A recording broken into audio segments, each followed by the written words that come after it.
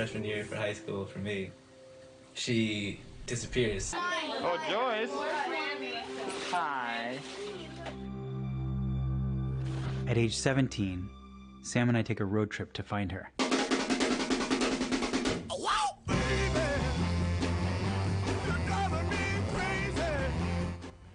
Two brothers go on a 20-year road trip in search of their missing mom, and they document the whole thing. That's the plot of a new documentary based on what happened to two men from Seattle. It's called Sam Now. It's getting incredible reviews. It has a special screening tonight at the Egyptian Theater on Capitol Hill. And joining us now is the director, Reed Harkness. Reed, you're one of the two brothers. Thanks for joining us. By the way, our first guest we've had in the pandemic era, so we're glad to have you here in studio. And Sam is your half-brother? Half-brother. Okay, so what happens? He's a freshman in high school. What happens? His mom, my stepmom, vanishes one day out of the blue. And of course, our family is distraught, and they call the police. The police get back to us after a couple weeks saying, we've found her, she's not being held against her will, and she doesn't want to talk to any of you. Wow.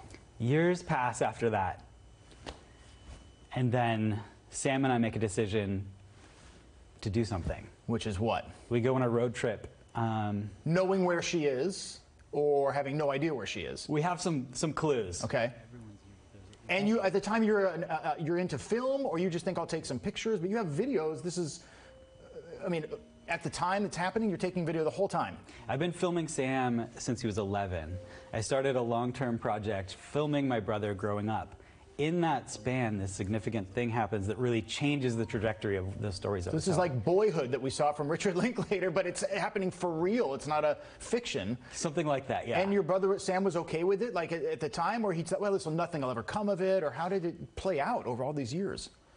I think that, you know, the filmmaking for us was a way to bond, but it was also a way for us to escape. And you can see that in the film. There's a sort of something between reality and our own fiction running at the same time. And I imagine a kind of a coming-of-age story as well. If it starts when he's 11, mom disappears when he's 14, and as he gets into young adulthood, like how would you describe his emotional journey until the end of the movie? It's incredible. It's incredible to watch somebody grow from 11 to 36, and what Sam has gone through in particular with the significant story of his mom leaving to now. I mean, right now he's a social worker. He does all this amazing stuff with youth.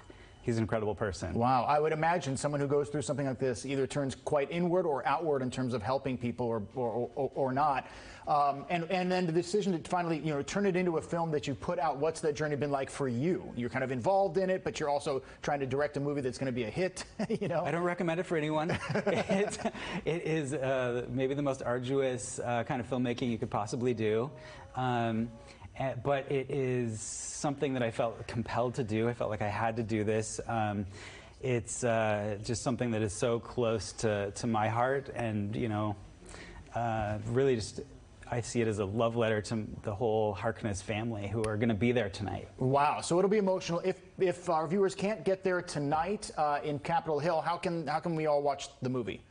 It's going to be doing a film festival tour starting this fall, and then it'll be on PBS in the spring on Independent Lens. We're very excited about that. Well, we can't wait. Again, tonight at 7 o'clock is the screening, a special screening. The family will be there. You'll be there. The producer, Jason Reed, who viewers saw Sonicsgate, he's involved in this film as well. It's called Sam Now. Reed, congratulations on the journey on the film, and thanks for joining us on King 5. Thanks so much, Steve.